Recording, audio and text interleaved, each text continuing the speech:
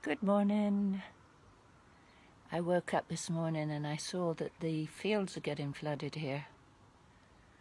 So these are the Somerset Levels that stretch for miles and miles around Healing Waters, and they're all beneath sea level, and in winter time they flood completely, and they're only kept under control by the ditches that you can see through the fields.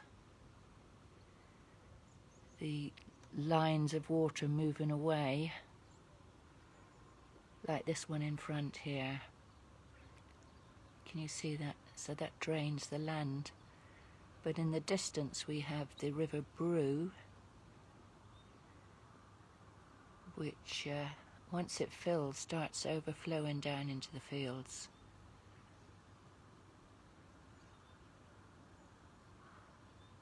So the River Brew is now flooding into the fields, and if it rains again today then we'll see a lot more water on the fields.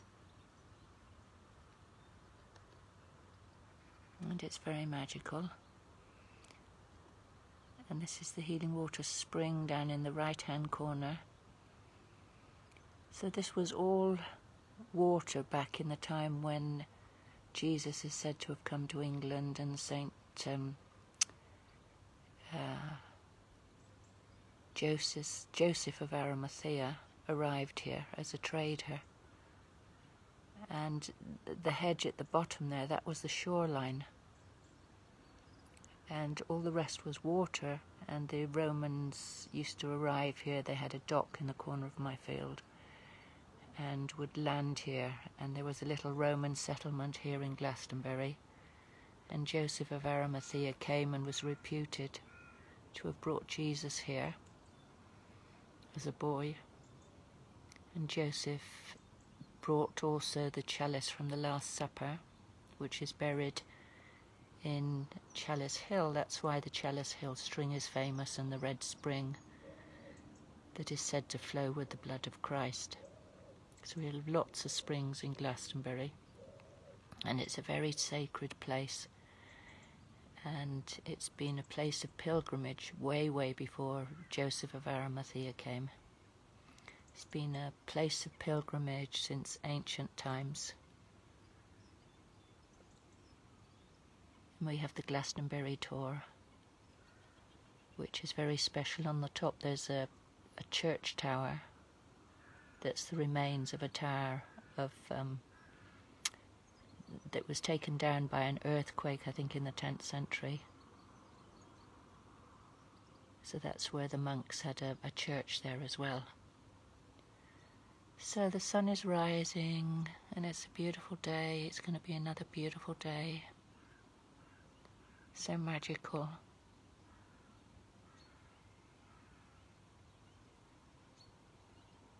So the bank of cloud on the horizon obscured the sun as it came up, but it's coming up now through the clouds there.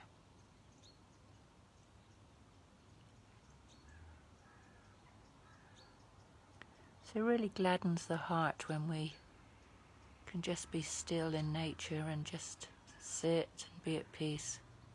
Lifts the spirits, because we are nature, we are connected to nature, and it speaks to us at the deepest level.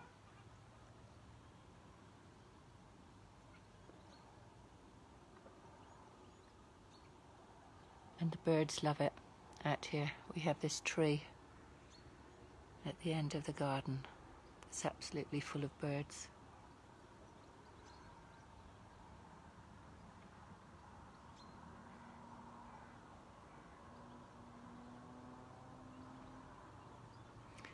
It's like thermals that come up from this valley, from the levels of thermals, and the birds fly on it and they play and they have such a wonderful time. So yes, if we can just connect with nature as often as possible. I know everyone's having a really rough time right now, a really challenging time, like our whole world has been turned upside down. It feels for many people like they're being completely stripped bare of everything. I know that's a sense of, for me, of what's happening. And it's a wonderful opportunity to perhaps dig deeper within oneself.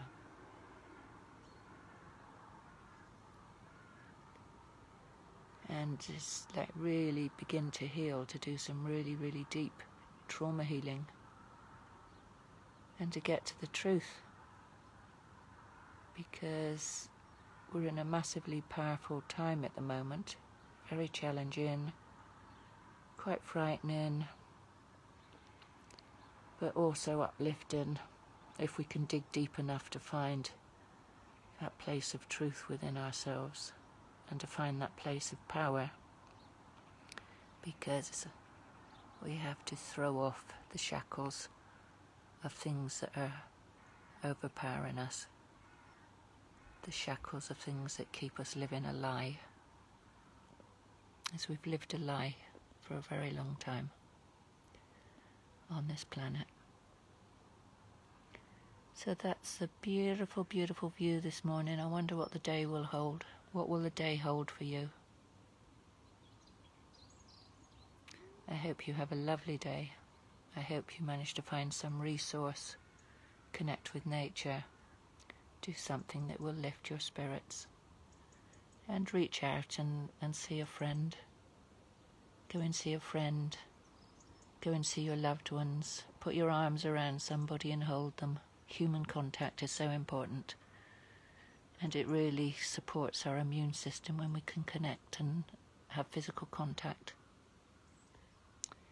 So lots of love to you all. Enjoy this little video. Hi Joy and Lisa. Yeah, enjoy this. Enjoy the video. Try it for yourselves. Try going out and seeing somebody and giving them a hug. Not being frightened. Not shutting down, but moving forward and connecting. Because connection is what we need. We need connection more than anything. Good morning, Lisa. We really need connection. We really need to hold our loved ones and to know that we're not alone. We're not meant to be alone. We are tribal creatures. We live in community.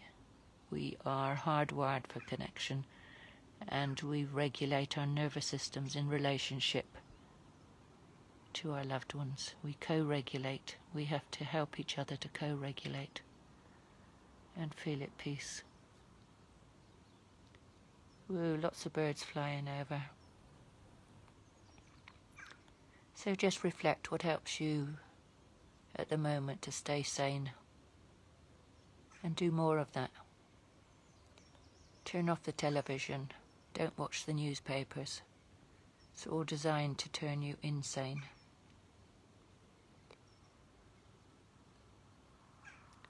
So we need to keep our sanity above all things. And move away from this deliberately induced psychosis that's happening. And just think how much stronger you'll be when you can do that. When you can throw off those shackles and choose what you're going to listen to and choose what you're going to think about things, rather than just being in fear, because when we're in fear we can't think clearly anymore. The frontal cortex gets turned off, and the frontal cortex is all about critical thinking. Our capacity to be rational gets turned off, and we're just in an activation of fear, where then we just believe that thing that's making us fearful. So there's nothing to be fearful of apart from fear itself, apart from that deliberate manipulation. If you stand up and you stop being fearful, then your life will start to change. So just throw off those shackles. So the sun is rising higher, the sky is lighting up, and gosh, it's such a beautiful day. So come and visit me, Lisa. Come and visit. So we're open at Healing Waters, and we're open for anyone who wants to come along. We're open for men. We're allowed officially to be seeing people for mental health conditions or for business, just come along. And it's very beautiful here, just to be soothed by the peace, the tranquility of the nature. There's incredible nature reserves around here.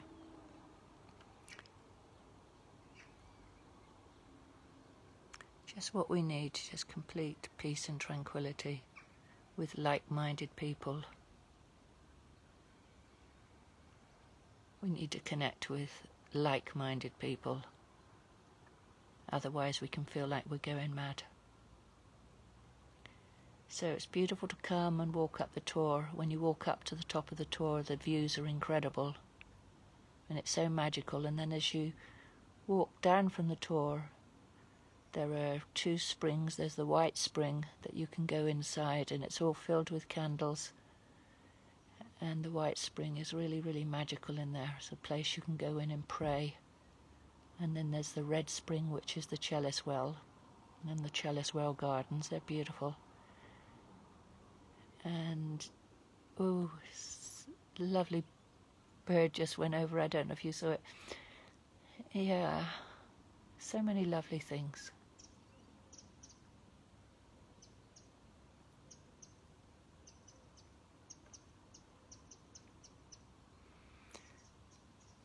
And then there are other sacred sites around here. There's the Wirial Hill, which is where Joseph of Arimathea climbed and planted his staff in the ground, which grew into the holy thorn tree. And that was a very magical tree, as it flowered twice a year. At Christmas time and at the normal time.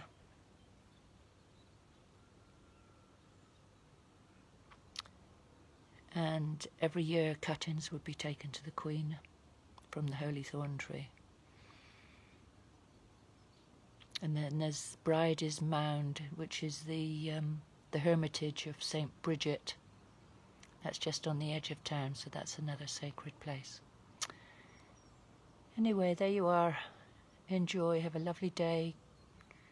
Please share, and hopefully we can uplift people's spirits together. We can work together to help other people come through what's happening at the moment. Lots of love to you. Loads of love. Bye for now. Bye.